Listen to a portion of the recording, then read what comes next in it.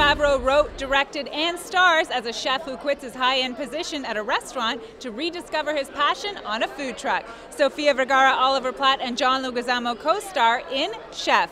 From the Tribeca Film Festival in New York, it's Red Carpet Diary. We're being reviewed by the most important critic in the city. Now suddenly you're going to be an artist. Well, be an artist on your own time. It's my restaurant. The kitchen is my domain. That was our deal. The deal is now changed. Either you stay or you go. So you're threatening to fire me now? No, I'm telling what I'm prepared to do if you don't cook my menu.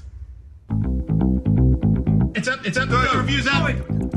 His dramatic weight gain can only be explained by the fact that he must be eating all the food sent back to the kitchen.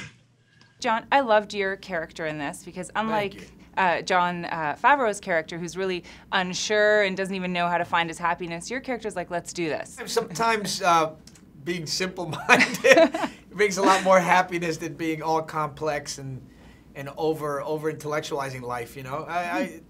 There was a beauty to Martin that I really loved. I loved sort of the straightforwardness. He was a very straightforward guy who knew what he had to do. At all times, he was all doing the right thing. Just do the right thing, and you'll be fine. Well, I know that John really wanted this to be authentic. And is it true that for research, you spent some time in a New York kitchen? I was at the Lion on 9th Street for about a month. What was that like? I ate a lot. Yeah. I mean, and it was good food. I mean, I was trying not to hurt anybody or myself. Basically, that was the point. Yeah. There's a lot of hot burning objects, a lot of sharp knives that are like not forgiving. Did you pick up any skills during the film? Because in it really looks like, I mean, you guys are doing it. You're cooking, you're chopping. I was able to do that. Yeah. They were smart enough to give me tasks that I could accomplish effectively on screen, which was, you know, heat up the pernil and the ham and do the bread and toast the bread. And I just keep that going. And I was trying to do the chopping thing, forget that. Yeah, no. I was going to lose a digit. That was not, I was like, you know what, forget it. You don't have to get a double. Get a stunt guy to come and chop the celery. I'm not doing that.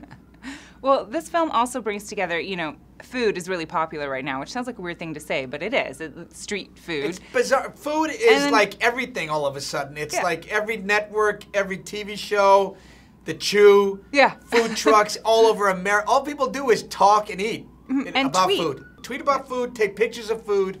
It's a weird time in America, man. I mean, food is the most important thing in our minds. Great to meet you, John.